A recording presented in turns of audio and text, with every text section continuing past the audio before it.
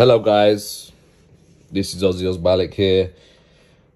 This video is a quick tutorial on how to get 120 frames per second on any monitor, any unsupported monitor.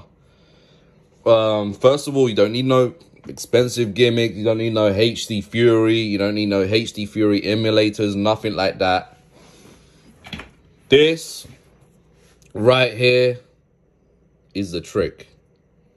This is the HDMI emulator you need. Simple. Just a little adapter right there.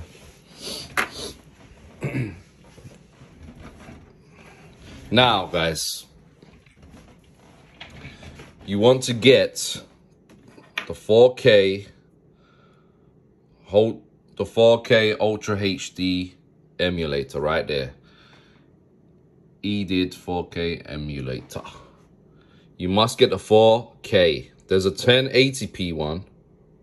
That's not the one you want to get, and it's only $23. Come on, guys, can't beat that. Off Amazon. You must get the 4K one. Don't forget, guys. Now, sorry about the video. I had to do this really quickly.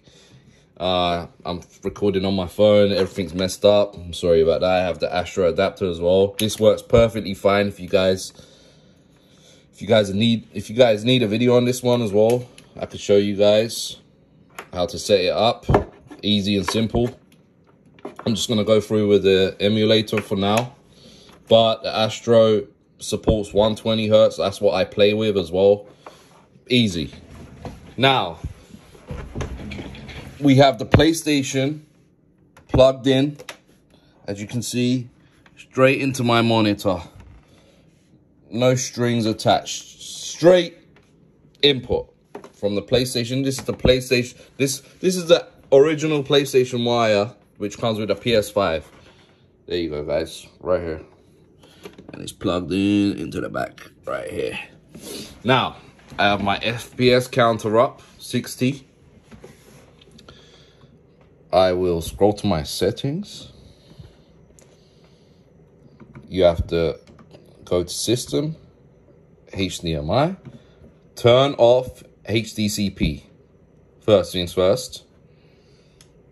Mine's already turned off, as you guys can see. Go back.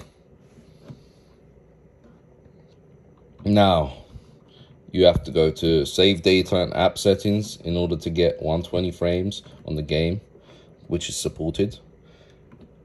You click X, click Performance Mode. And that's when 120 Hertz will be activated when you're in game. When you launch the game, it will be activated if it's supported by the game. Now that you have your PlayStation on Performance Mode, this is what you guys need to do. I'm just going to quickly show you guys. Yeah, I have Cold War installed. Click X. As you guys can see, I have the FPS counter up there. I have it normally plugged in. It's not going to work. It's not going to switch to 120 Hertz. I'll show you in the menu settings in game, which is not working. Normally, it should switch by now to 120 FPS because I have all my settings on performance mode, and my resolution is at 1080 automatic. Okay. Settings, graphics, ray tracing disabled, 120 Hertz disabled. See, as you guys can see, it's not working. Okay, back out of the game. Close game. Now, what I want you guys to do is scroll to the settings menu. Scroll to screen and video. Okay. Video output information, as you guys can see, 1920 by 1080, 60 Hertz. RGB, HDCP off. HDR not supported anyways. Now, your resolution should be automatic, HDR off. Mine doesn't support HDR. Deep color off. And RGB automatic. All on automatic, guys. Okay. This is what you guys need to do. Hover over resolution. Keep your controller in front of you, right there. Hover over resolution. That's all you got to do. That's all. Now, this is where the magic comes in. Now, get your emulator.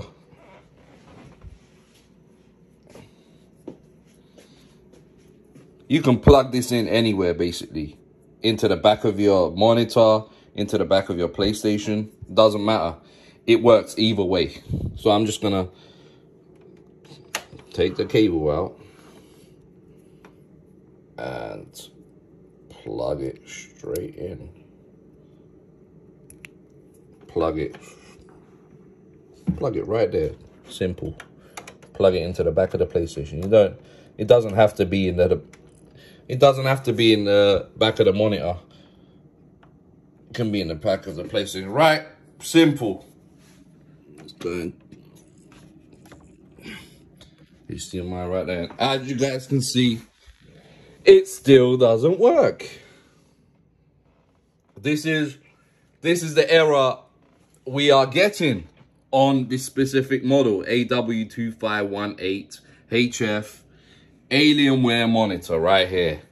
And most other monitors as well, people are having trouble with.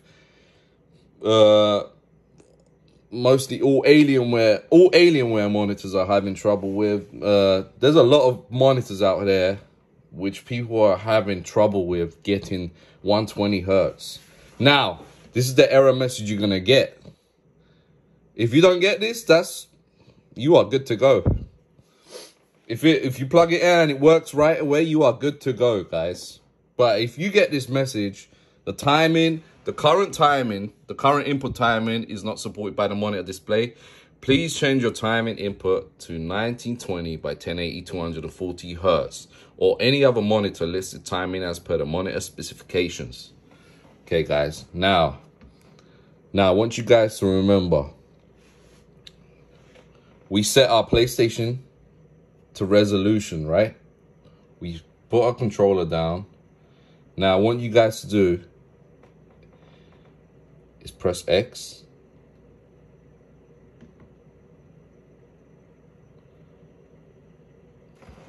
Press down on the D-pad. And then press X again. Voila. Voila. We just changed the resolution on the PS5. Because I pressed X. I scrolled down and it changed it to 720. Now you can set this to 1080p. Just like that. 1080p. It sucks because you have to do this without looking. Without seeing anything on the display.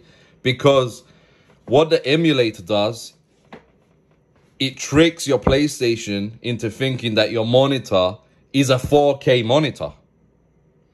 So, this monitor is not a 4K monitor. It's a 1080p monitor. So, it doesn't support 4K. So, this is why we get the error message. Because it tricks your PlayStation thinking it's a 4K monitor. So, it switches the resolution to 4K. Look, it's not even supported and I can get 2160. But I will have the error code if I pick 21. So, it automatically sets my resolution to 2160. That's why we get the error message and nothing display and no display on the monitor. So we have to manually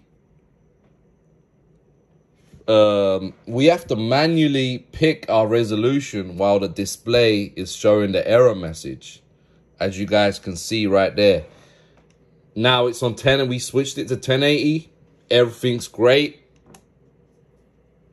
Everything's perfect. Hi, Dookie. Now, Settings, just to make sure. Go to system. The HDCP is off.